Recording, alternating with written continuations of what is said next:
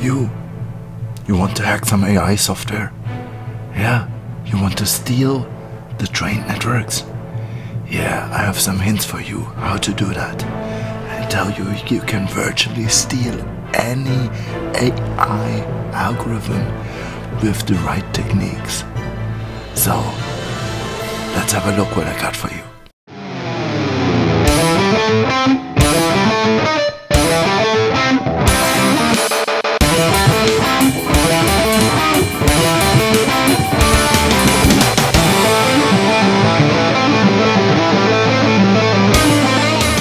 Machine learning offers great opportunities. It's changing our world and we have to rethink some of our current views. For example, we believe that software without source code is more or less safe from being stolen. In this video, I will show you that this is not the case for some algorithms. In particular, medical imaging device manufacturers try to hide how their software works by using proprietary software and image formats. However, in the age of machine learning, this does not offer sufficient protection. In the following, I will show how we use machine learning to understand the inner workings of a commercial medical image processing method. Note that the algorithm that we reverse engineered using machine learning is constrained to pixel-wise processing, which makes the attack particularly easy. Yet, the same idea will also work for more complex image processing methods if you can access in and output. In our case, we had access to DICOM-based image files containing the input data as well as the algorithm's output, again in DICOM format. One main problem was that standard image viewers would only show one scan or channel of the input files. However, we know from the literature that at least 2 images are required to compute the processed image of the message that we looked at. So a close look at the input file size revealed that they are about 4 times larger than they need to be contained just for a single color channel. So in the next step, we used a software CONRAD, and it has a feature, the raw data opener, and it allows to load any binary file and interpret it as an image given a certain encoding. Here in our case, we knew that the images are 512 by 512 pixels. So using CONRAD's drag and drop feature, we quickly figured out the encoding of the image data. This will result in images as shown here.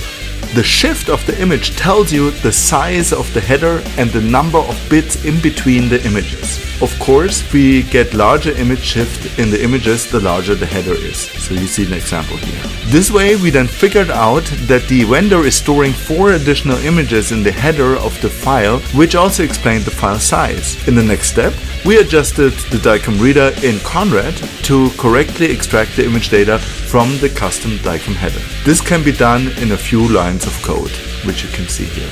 Next, we used CONRAD's machine learning features. It uses ImageJ and Vector to train simple classical machine learning models. And we also published the models, and you find the link in the paper. So to demonstrate how easy machine learning is able to replicate the algorithm, we used only a single image slice through the head to train our models. Then we evaluated in 3 totally different anatomical regions. So for the prediction of monoenergetic images, we could get similarities of the machine learning output and the vendor algorithm in the range of the numerical compute precision. Moreover, we could show that a linear model is sufficient to achieve this accuracy. Comparison to literature allows us to very precisely tell which method the vendor actually implemented. In a second attack scenario, we investigated a non-linear algorithm. In our case, this is a material separation method. In order to make the task harder, we used a reference that has been processed with additional software, including rescaling and cropping. This implied that we manually had to align the input to the output images. Due to this rescaling, perfect pixel-wise alignment was not possible anymore, which gave us an even more realistic attack scenario. Still, we could train a nonlinear machine learning model and achieved astonishing similarity, even on unseen anatomies. The structural similarity was above 0.98 in all cases. So one insight here is that the vendor uses a nonlinear model to solve the task. In the next steps, we could apply Occam's razor to identify the nonlinear model with the fewest parameters that mimics the vendor's models best.